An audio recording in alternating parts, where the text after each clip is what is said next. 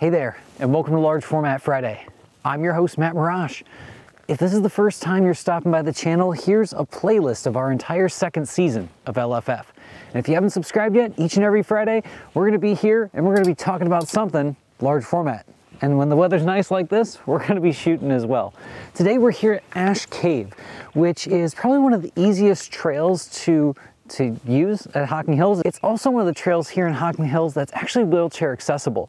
So if you fear, long walking distances, lots of vertical hiking, Ash Cave is really a really easy one to check out, and still some beautiful, beautiful scenes like we've got this morning. The snow just started coming down, and let's head up the trail and see what we see.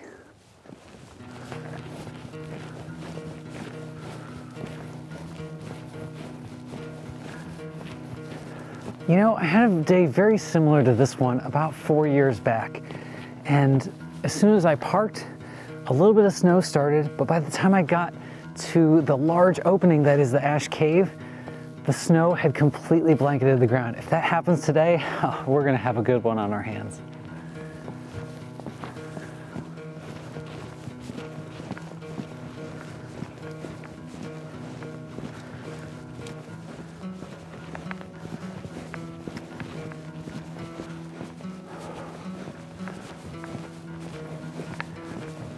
Oh, we're almost there, the cave opening. Ooh, I think I can hear some water too.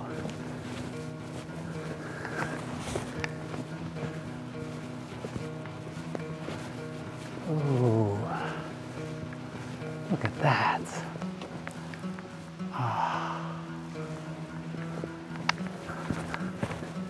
And just like that, we're here. This is such a relaxing trail. If you've never been down to the Hocking Hills, this is one of the places that you should at very least visit. So many nice things to see, and if you do come here early, you might be the only one here. And that's one of the really, really neat things about this gorgeous, gorgeous landscape we have. Now, if you're, in the American West and you've got all this beautiful topography, you kind of know what this feels like. But here in Ohio, this is about the biggest that we get. First things first, let's set up a warm-up shot.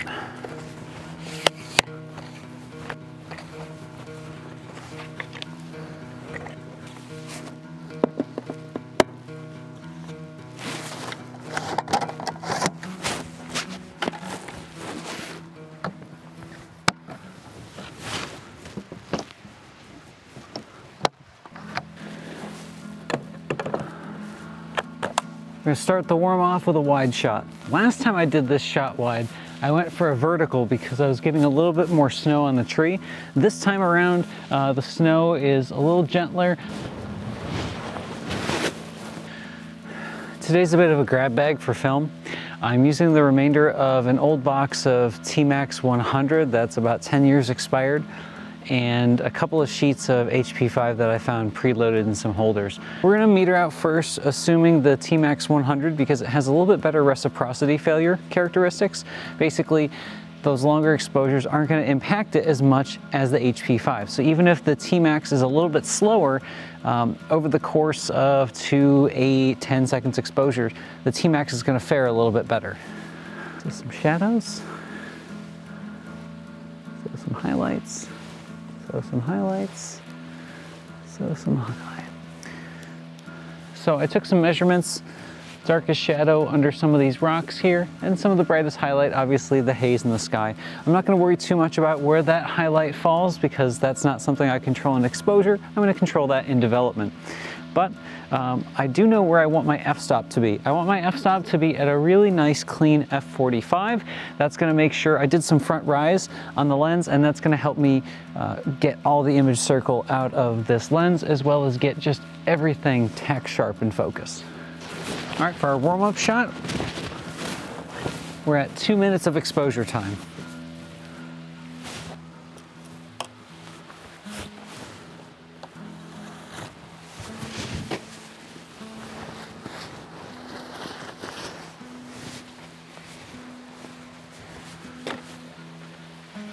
Ready?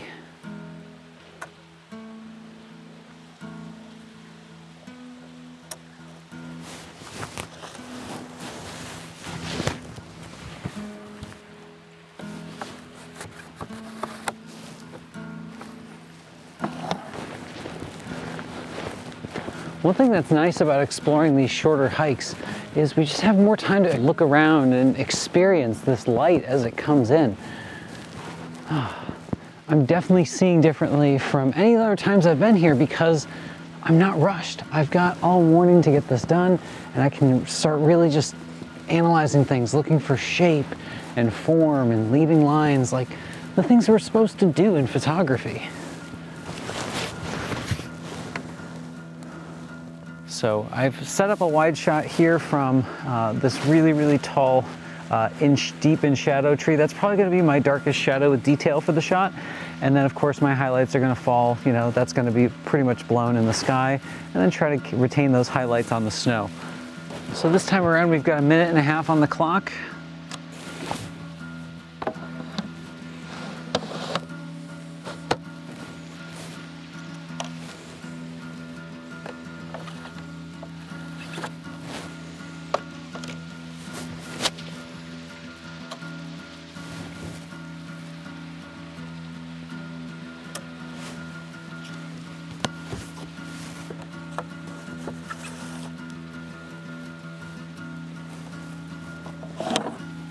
Oh yeah, now the light's starting to even out a bit. This is great. All right, shadows under the rocks again. Highlight on some snow. Midtones on the trees. Highlights on the trees. And no surprise, our exposure is lesser than it has been because the lights come up a bit more. So now we've got 45 seconds of exposure.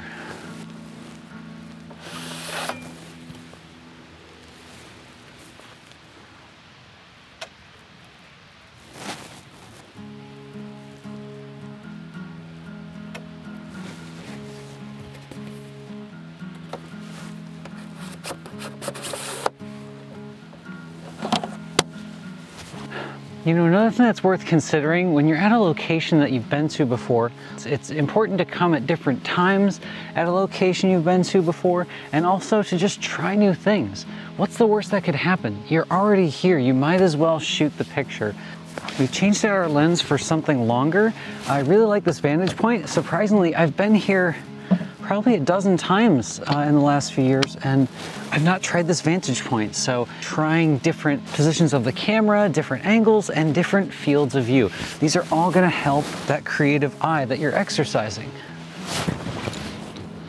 Another big one, 30 seconds.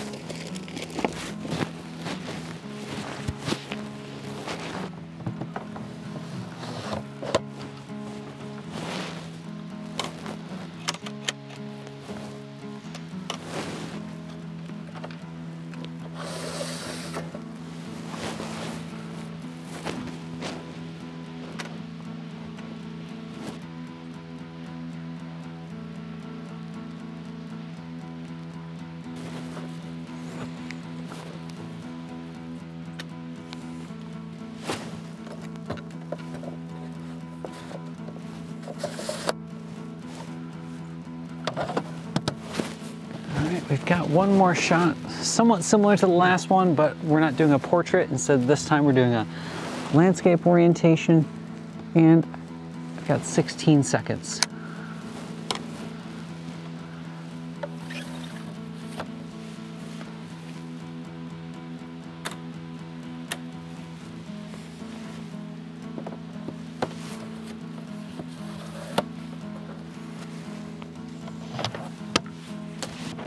I know it seems weird, but that tree that's fallen has given me kind of a neat little opportunity. That stump has some really cool textures to it. The shadows are being really opened up by just this overcast, hazy light coming in. And you know what? It's worth a shot. I'm gonna throw it into portrait orientation, and we're gonna get a close-up of it. I'm gonna use my long lens to get just a bit closer. Oh wow, I almost don't need the dark cloth. It's so much brighter back there. Okay, now this one I assume is going to be a much more flat scene because we're aiming right at some diffused snow, and there's very, very few kind of closed shadows. All right, so my spread, I've got about 4 stops of range between f16 and f45. That places, and this is for ISO 80, 4 seconds, which is giving me about, so getting my shadows, yeah, if we go f32, that's at somewhere between 4 and 8 seconds, so we'll call that 6 seconds, which will be 10 with our T-Max.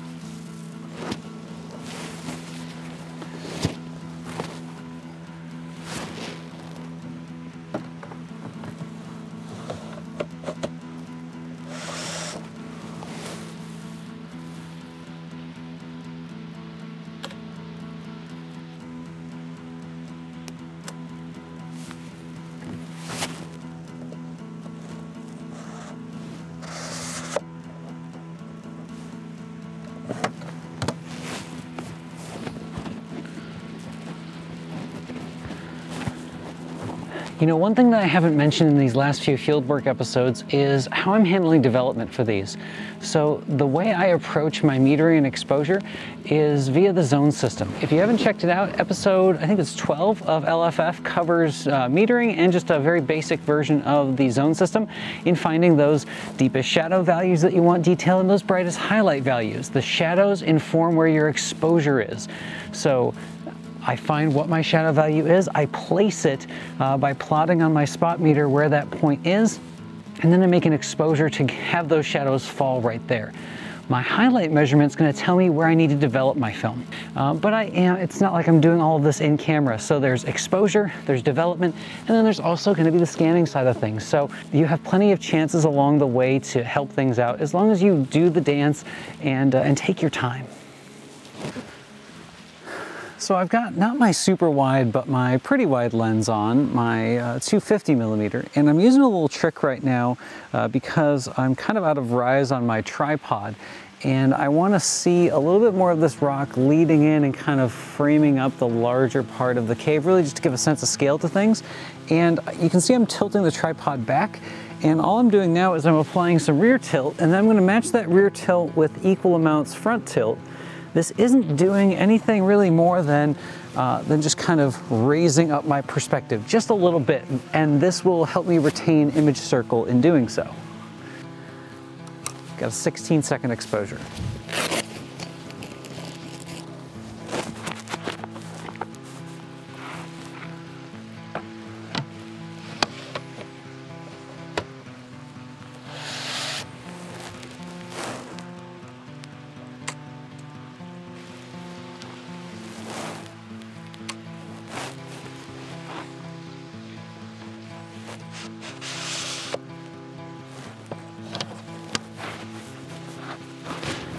Another tip, if you do start playing around with really crazy movements, if you got a sec, just re-zero everything. It takes a few seconds, but it can help you avoid some really critical mistakes in future compositions. Well, let's head to the other side of the falls here, see if we can find some more cool compositions, maybe even get some of that light illuminating the cave.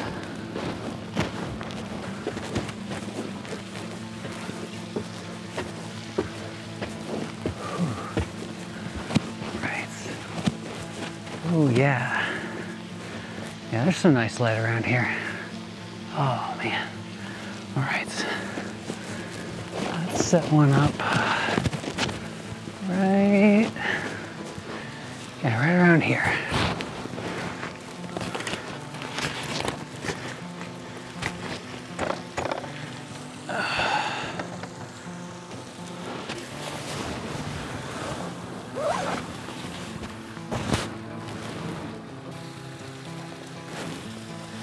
"30 seconds on the clock."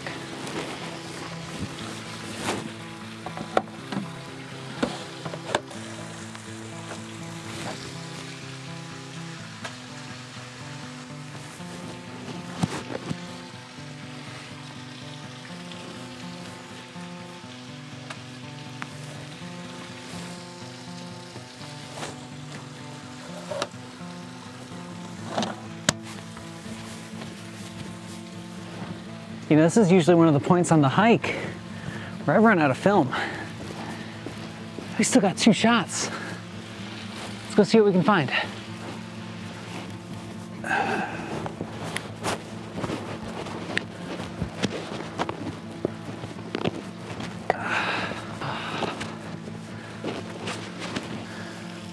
So I'm gonna try something a little non-standard here. As I was coming through just these small openings between the branches, I just really like the feeling I got as the snow is just starting to accumulate on sides of the tree and on the rocks.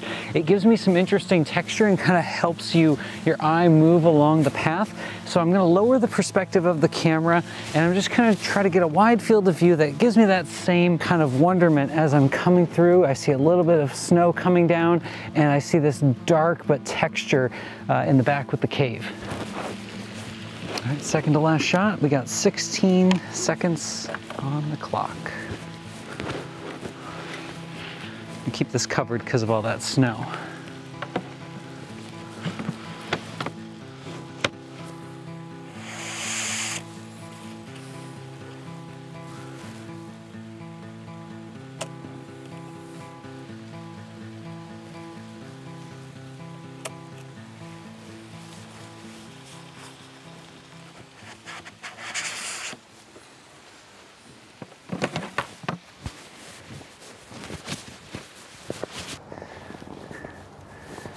Well, this is a bit of a change of scenery. Hey, did you know digital cameras have these lithium-ion batteries that when they get really cold, they start draining at mega fast rates? At about the same time, all three of my batteries as well as my mic system just went kaput. I guess it was colder than I thought it was. It didn't feel so bad to me, but it was probably because I was hiking with all that extra stuff. Anyway, my last shot of the day, I was just coming back down the trail. There were some cool trees growing up out of this, this uneven portion of the rock, and it gave this nice slant feeling, and I just wanted to correct those lines and get a wide perspective. I thought it came out pretty cool. We're back here now, and I wanted to give a quick thank you again to everybody who tuned into Large Format Live on Sunday. It was a great time. At our highest, we almost reached 100 live viewers, which was awesome. We had lots of good interaction. There were some new subscribers, and there was even some folks that were there to support the channel just with comments as well as financially. And one thing that I'm starting to include in my videos now, at the very bottom, you'll see a little paypal.me link. This is a way that if you want to directly support production of Large Format Fridays, that is a way that you can do that. Don't feel obligated at all. All I ask is if you like the video, hit that like button and hit subscribe. And if you hit the little bell notification, you'll know when I'm posting any content. Q&A polls, live, or new videos. So check that out. Also, if you're into the tech stuff, any pictures that are my favorites from these shoots that I upload to Flickr, yes, Flickr, it's a thing, but I get high-res uploads there. I'll upload those to my Flickr page and I'll link those in the description as well. So you'll see a Flickr link and a PayPal link in all of my videos going forward where I feature work, and that's so you can check out the details and support the channel if you like. Thanks again for stopping by. Oh, and if you have any questions, you can always feel free to shoot me an email, largeformatquestions@gmail.com. Now, thanks for stopping by, and we'll catch you next week for more LFF.